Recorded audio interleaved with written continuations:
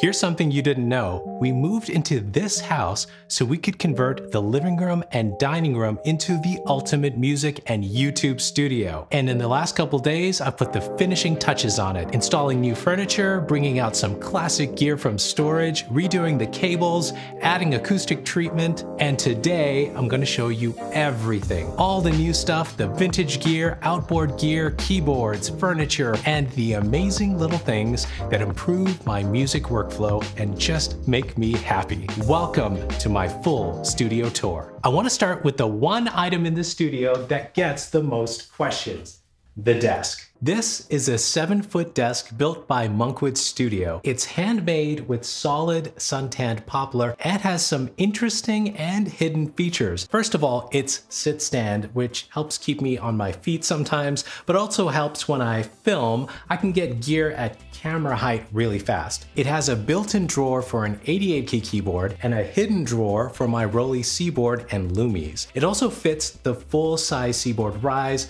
More on the rise later on. Under the desk, Monkwood designed a hidden shelf for cables and surge protectors. The rack shelves on top are movable, so I can easily reach in the back to get to cables or move them completely off the desk to film. So Monk builds desks for well-known music producers and artists. Yeah, this is Ryan Tedder and Paul McCartney in this photo. 3 years ago, when I talked to him on the phone for the first time, I was so nervous. I mean, he's worked with such big names and he only takes on a few projects at a time. I had less than 10,000 subscribers at the time and I was like, hey, I hope to be a big YouTuber one day. Can you build me a desk? And he was so nice, and well, the rest is history. These desks aren't cheap, but they are a lifetime investment. In fact, they'll probably last multiple lifetimes. Okay, while we're at the desk, let me talk about all the gear I keep within reach. My dog choice is Ableton Live, and it runs beautifully on this Mac. Everything here is running on this 14-inch MacBook Pro. This is an M1 Max 64GB, 8TB SSD MacBook. It's certainly overkill for music production, but I also edit videos on this, so I need that extra space and power. By the way, what computer are you using for music production? Let me know in the comments below. The MacBook is connected by one Thunderbolt cable to the CalDigit TS4 that is the hub for everything else connected here. This is an excellent Thunderbolt hub, but honestly, I've had more problems with the TS4 than the previous TS3, so if you're interested in getting one of these, I suggest get the previous model, the TS3. You'll save some money and you're gonna love it. I'm gonna put links to everything I mentioned in this video in the description below. The monitor I'm using is a 34-inch LG 5K 2K monitor, which has been really good. It's got great resolution with Ableton Live, and it's great for video editing too. On top of the monitor is a BenQ Screen Bar Plus lamp. It's a great little lamp and it saves my eyes in the dark. If you're working late nights, get one of these lamps. All right, let's get through all the gear left to right. Okay, we've got more boxes and you're in the middle of your tour. All right, we're constantly getting boxes like these. Hey, you want to unbox them? Let's see what's in them. Yeah, and I definitely want to put these down because they're heavy. All right, Dorothy's gonna be unboxing those and we'll check in with her later in the video. Okay, I've got a mic arm clamped to the desk. This is the Rode PSA-1. I've got the Universal Audio Sphere LX modeling mic on the arm right now. It's a great mic that emulates other popular and more expensive mics out there. I recently did a review on this mic. You should check it out. You can watch it right here. Oh, I love this little gadget. This is a quick release adapter by Gator Frameworks. So much faster to switch mics with this thing. Look at that, no more twisting for hours. On top of the left shelf is an Orange Machine Mark III, one of only 100 made worldwide. The orange version was released during Native Instruments' 10-year machine anniversary, which I was invited to attend with other creators. Okay, I've got the Odyssey LCD5 headphones sitting right here. These are the top of the line headphones by Odyssey, and we visited their factory in California last summer. Okay, this first rack holds my interfaces and my favorite mic preamp. My main interface is the Apollo X8. It's a great interface that has those unison preamps, lots of inputs, but apparently not enough. I've got another Apollo 8 right above it, really just to add more inputs. It's really easy to expand with these interfaces. You can daisy chain them using Thunderbolt or use an optical cable with another interface. These have DSP, which means I can run plugins using the computer power in them, but since Universal Audio has been releasing their plugins in native form now, I'm starting to use those more. I've also got the Apollo Twin X here to control monitor volume mostly, but it's also useful to just quickly connect gear with the inputs that are so easily accessible. Okay, above my interfaces, I've got the BAE 1073MP preamp. Every microphone sounds better when run through this. It adds that bit of saturation and harmonics that make microphones shine. It's probably the one piece of gear that's impacted my mic recordings the most. It's based on the Neve 1073 preamp. You can try to emulate this with plugins, but I haven't found a plugin that can match the sound of this preamp. The real thing is actually worth it. My main keyboard is the Native Instruments S88. It's got hammer action keys, excellent control of Native Instruments plugins, and even the Ableton mixer.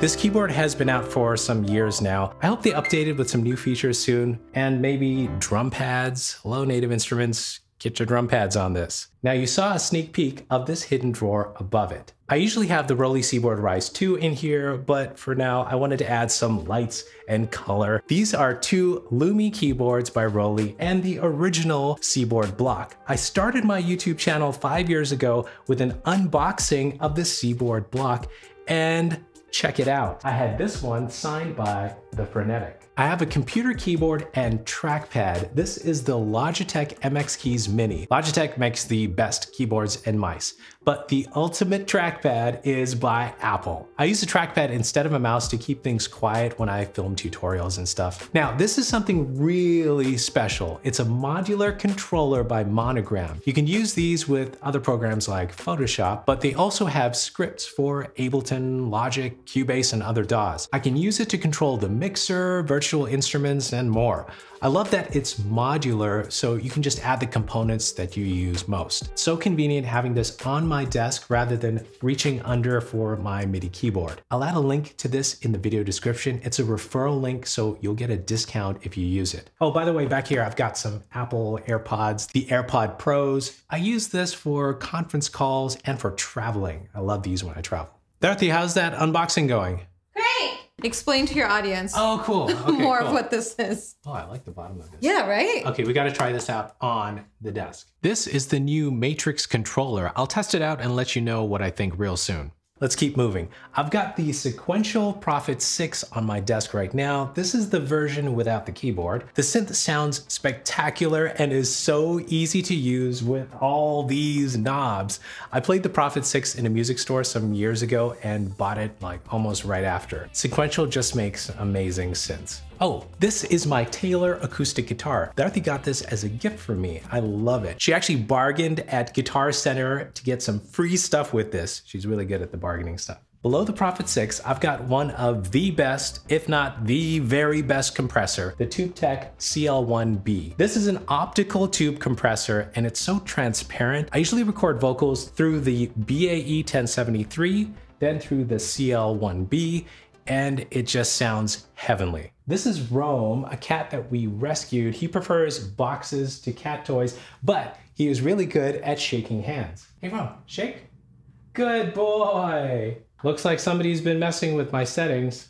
Rome? By the way, Rome would appreciate it if you hit the like button and subscribe if you enjoy videos like these. Right, Rome? I like having a keyboard right next to my desk sometimes. I have the Seaboard Rise 2 here right now. I love that this is Bluetooth, so no cables needed to my computer. Behind my desk, I've got my studio monitors. These are the Barefoot Footprint 01s. Great monitors with side subwoofers, and they have a neat little trick. They have this remote control that lets me switch the sound from the default Barefoot sound to a hi-fi stereo sound to NS10s and even Cube speakers. Very cool trick that I don't use often enough.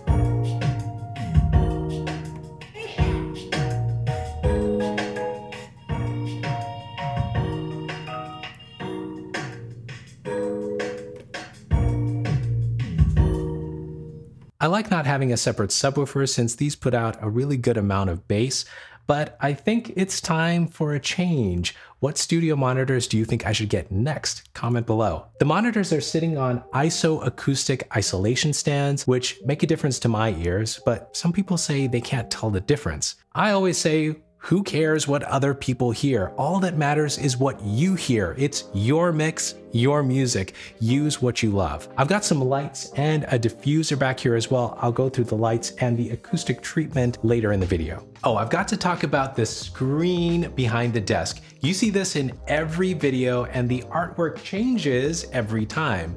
This is the Frame by Samsung. It's a 75-inch TV that displays artwork, and it just adds to the vibe of the studio. And I love changing the backdrop for each one of my videos.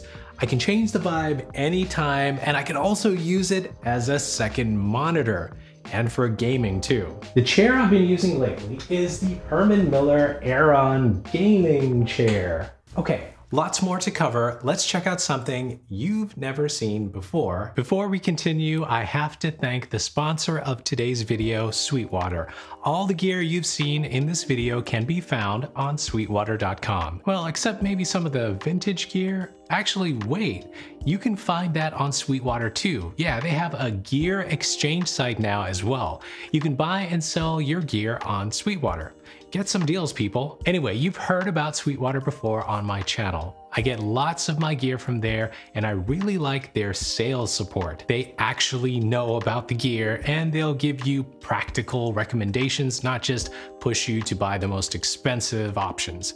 I actually find a lot of the deals that I bring you every week in my news reports from Sweetwater. Price drops, rebates, B-stock. Yeah, I really like finding a deal. Sweetwater has everything from keyboards, audio interfaces, mics, guitars, recording gear, and plugins. I'll add links to all the gear you've seen in this tour on sweetwater.com below the video. Now let's get back to that tour. I just installed some new outboard gear into another piece of furniture made by Monkwood Studio. I love this pull-out drawer right here. I have the Push 2 in it. Push 2 is the best Ableton controller you can get, and it's amazing for a live performance. It's a bit too big to have on my desk at all times, so I love that I can now have it close by. Hey, before I get to the gear, I have this Amazon Echo Show on top here. I use it to keep track of my lists, reminders, appointments. I can share the calendar here so Darthi and I can keep track of our appointments together. I can also use to power on and off the entire studio. All I have to say is start studio, and the gear turns on in sequence. Let me explain. I have these smart plugs that can be used with when I want to power on the studio, I can have her sequence the powering on of the different smart plugs. I'm using the GoSun smart plugs right now, but any smart plug will work. She starts the audio interfaces first, along with some other gear, and then last turns on the speakers. This helps avoid speaker pops, which can damage your speakers. The reverse happens when I tell to turn off the studio. Speakers turn off first, and then the rest of the gear. By the way, if you have any questions about any of this stuff, let me know in the comments below. Under the Push 2 is the Universal Audio LA2A compressor. Iconic. You've probably got the plug-in version of this on your computer right now. It's so easy to use with just two knobs. You can use it on vocals, guitars, bass, anything. But this one is special. I actually bought this on reverb.com. It was previously owned by Ben Folds. It's right from Ben Folds' studio. And I got it for the same price as other used LA2As. Next, I have the Arturia Audio Fuse 8 Pre. It's another interface, and I use it to handle the keyboards and synths on the side. It's got lots of inputs, and it's a solid interface for the price. It connects with the Universal Audio interfaces with an optical cable, and I can access all the channels in the Apollo Virtual Mixer. Under that, I've got a Furman power conditioner, multiple power outlets for the gear in this rack. Next up, I've got the Avalon 737 channel strip. This is a great channel strip used by lots of artists. Great for R&B, pop, rap. I think John Mayer uses it as well. Now, I got a deal on this with the TubeTech compressor when I bought it on eBay. 2-for-1 deal, which was excellent. I wasn't planning on keeping the Avalon since I prefer the BAE 1073 and the TubeTech compressor, but it's a bit of nostalgia for me. Around 14 years ago, I had to sell some of my studio gear before I got married. I needed to save some money at the time, and after 14 years, I have it again after starting this YouTube channel. Last in this rack, I've got the Universal Audio 1176 LN, which is another iconic compressor. I've always wanted an LA2A and 1176 together, and now I can record with that classic combo. You can push the 1176 pretty hard to get some major compression that just cuts through a mix so well. If you had to choose, what would you pick? 1176 or the LA2A? Comment below. Oh, by the way, there's a new camera sitting back there. I'm testing it out for some live streaming videos that you guys might see on the channel soon. Okay, this has to be the coolest keyboard rack I've ever found. If you've never seen this before, it's called slat wall. It's these thin panels that fix directly to the wall, and you can get a lot of accessories to attach to it, including keyboard stands, guitar hangers, and more. I've got another bigger slat wall over there. I'll get to that in a sec. Slat wall can hold a lot of weight if you secure it well, and now I can get different size keyboard arms, switch up the keyboards, and so much more. You can get this stuff on Amazon. I'll add a link below. So let's check out what I have mounted here right now. I've got my newest keyboard, the Korg Op6 up top. This is an FM synth. I really like synths that are easy to tweak, and this one is pretty simple to use with the knobs and faders.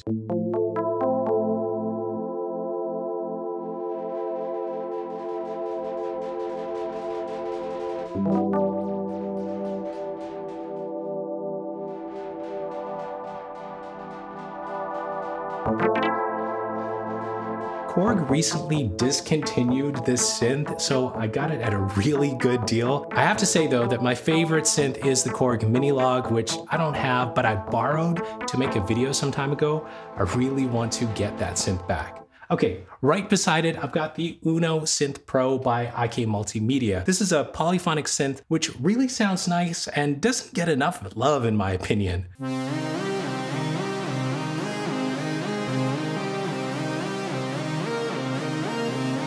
The key feel is better than the Korg, and it's relatively inexpensive. Next up, I actually put a turntable on this shelf. I put it here in hopes that I'll actually use it more. Right now I have the Abbey Roads album by the Beatles on here. Maybe I should start sampling vinyl on this next. The next keyboard really surprised me when I got it. It's the Mellotron. This is a digital keyboard, unlike the tape-based original Mellotron, but it contains samples from the originals.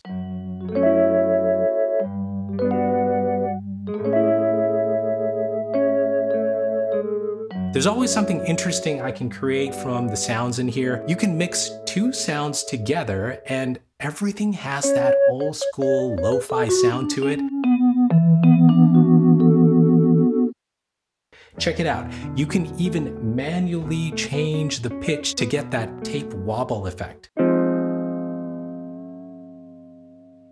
I've got two guitars here. This is the Fender Stratocaster. I love the Sunburst on here, so I had to get another Sunburst guitar, and this is the Gibson Les Paul. I need to practice guitar more. This is my Rhodes Fender One stage piano. I bought it on eBay years ago, back when you could get a Rhodes for $600. This one has the Buzz Watson business card in it. Buzz Watson is a legendary Rhodes technician and is associated with some of the best Rhodes ever built. Now, I can't tell if this one was built by him, but it's got the business card in it and it's glued where the stamp would have been with his name, so I'm not sure. But regardless, I love this. I love the sound of my Rhodes, and I actually created my very own virtual instrument sampled from this very Rhodes Mark I piano. I sampled every single note in multiple velocities. You can download a free preset I made with it on sanjayc.com, or you can buy the full sampled instrument so I can get more gear. No, seriously, you'll love it. I know some YouTubers that use it all the time. Sitting on my Rhodes is the Lego DeLorean time machine from Back to the Future, my favorite movie ever. Look, the doors open, and it can even convert to the flying DeLorean. Toys are a big part of my studio. I have this love of toys from my childhood, and I have to share another one with you before I get to the next room. Yes, we have another whole room to go. Optimus Prime? Greetings. Convert.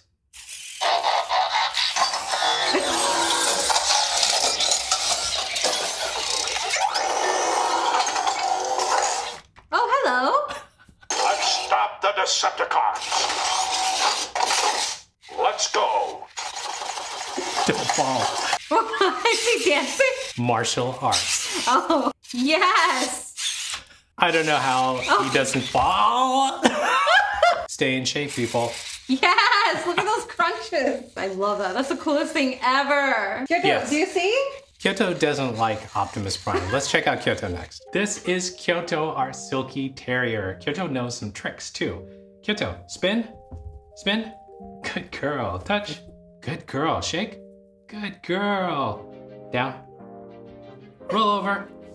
Good girl. Come here. Bang. Good girl. Here, I'm dead. How am I gonna get this treat? Thanks, everybody.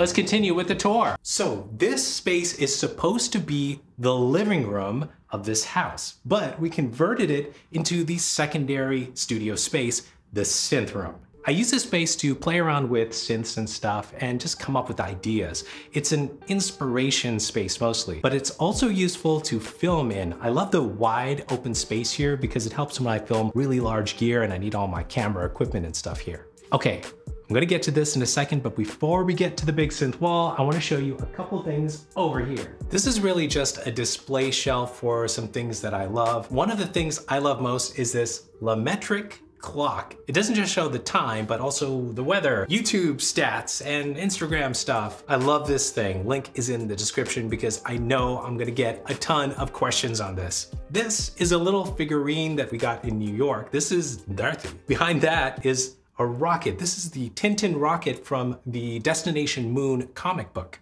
I've got another machine here. This is a limited edition purple machine. I think if you collect all colors, you get a free toy or something. Native Instruments, where's my free toy? I've also got the Moog Siren here and the Beyerdynamics DT1990 headphones. These are spectacular open back headphones, crystal clear sound and super comfortable. I've got a Sonos speaker down here. I've got Sonos throughout this house to enjoy music. I've also got the Expressive E Touche right here. This is a work of art and sound. It's such a cool MIDI controller. Okay, at the bottom here is a cool piece of gear. This is a drum machine that was owned by Moby. Yeah, the electronic artist from the 90s. This was his. The sounds on this thing are pretty unique, very electronic. I'm gonna sample the sounds from this and share it with you all soon. Above this shelf, I've got my YouTube plaque for reaching 100,000 subscribers. This reminds me of you all every day I'm in my studio. Thanks for making all this happen. I'm so proud of this accomplishment, but I know I couldn't have done it without you.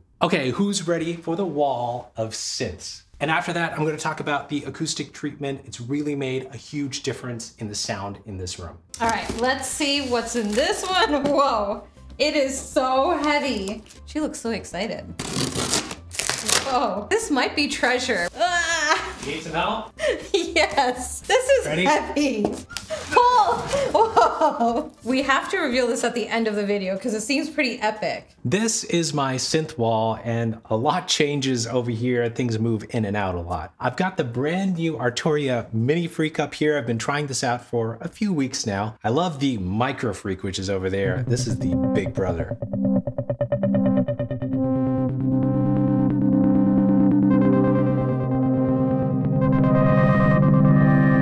Next, I've always wanted a Jupiter synth. This is the Jupiter XM. It's a Jupiter synth in a small package. You can even run this on battery power, which is super cool.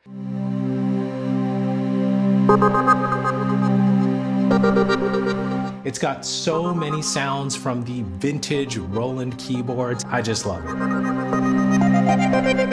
Next up is the Arturia Mini Brute 2. Super nice bass and lead sounds from this. I've had this one for a while. Thanks, Arturia. Here's another one from Sequential. It's the Take 5. This is the most affordable sequential synth you can get, I think, but it still has that super high quality feel to it. Listen to this.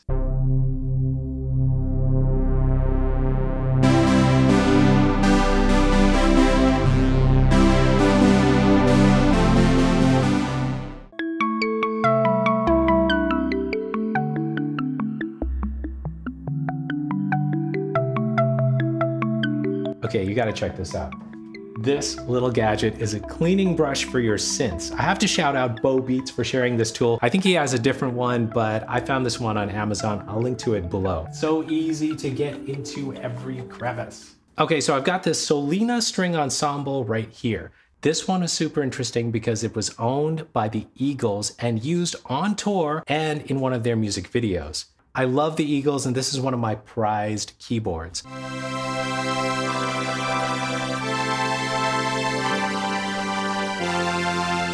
The Solina string ensemble makes string sounds. You can combine viola, violin, trumpet, cello, and horn sounds together.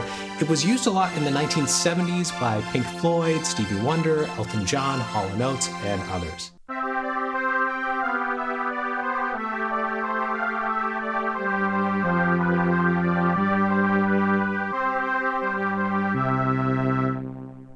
All right, next is the Roland TR8S drum machine. Again, great Roland sounds, a little difficult to use. You really need to learn the menus well, but the sounds are good. Under that, I have my favorite vintage synth, the Juno 106 by Roland.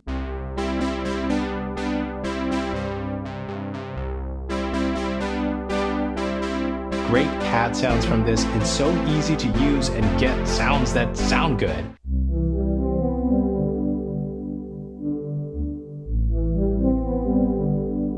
If you want a vintage synth, these are relatively inexpensive and very easy to find and even get serviced. Below that, I've got the Micro Freak and the Machine Plus. This is the standalone machine, so I can use this without a computer. It's perfect for getting some drums in this area with all the other synths here.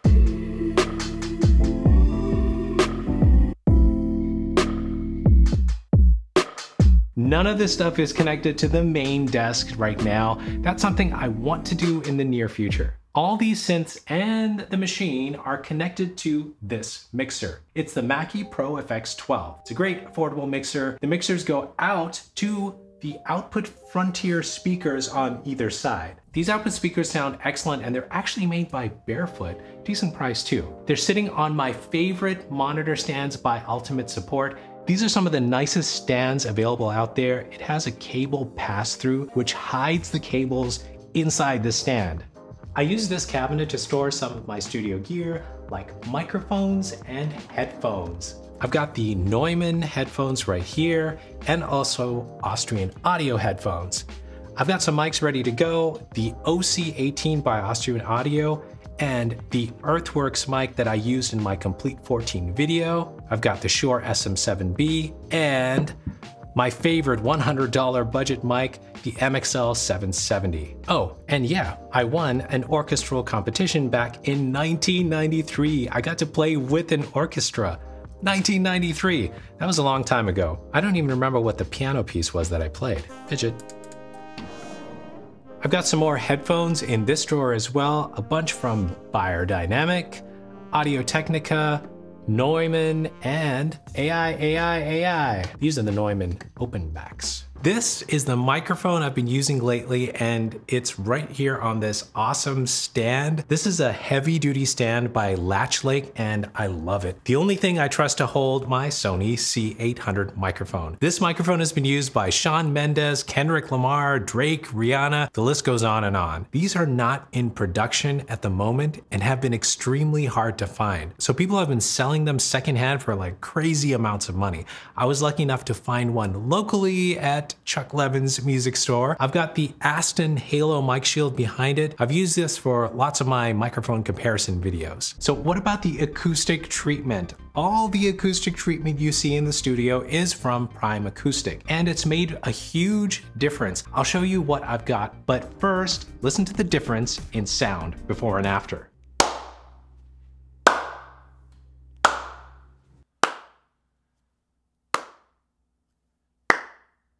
Much better reduction in echoes. I've got a number of different types of panels from Prime Acoustic, including thick absorbers and some smaller panels as well. These are not foam panels. They contain a denser fiberglass material that absorbs a lot more than foam. That means even thinner panels provide better absorption than just a bunch of thick foam. When you upgrade to the better acoustic material, things do get a bit more expensive, but I find that Prime Acoustic stuff is pretty reasonably priced. I also have a couple of diffusers near the desk. These get rid of echoes and standing waves. Usually install this behind your listening position, but I find they even help right here in the front. They've also got some nice kits that come with different sized panels all in one. I'll add links below to some of the kits that I like. Okay, the gear creates the music, but what creates the vibe in here? Well, I've got these two huge fluffy balls that are so much fun to sit on.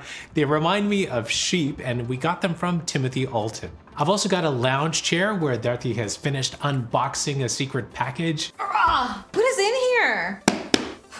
Whoa, okay, I need to turn this around. Magnets? This is super cool. What's in here? Ooh, wires. This whole thing is magnetic. Wait, where's my cutter? Watch this.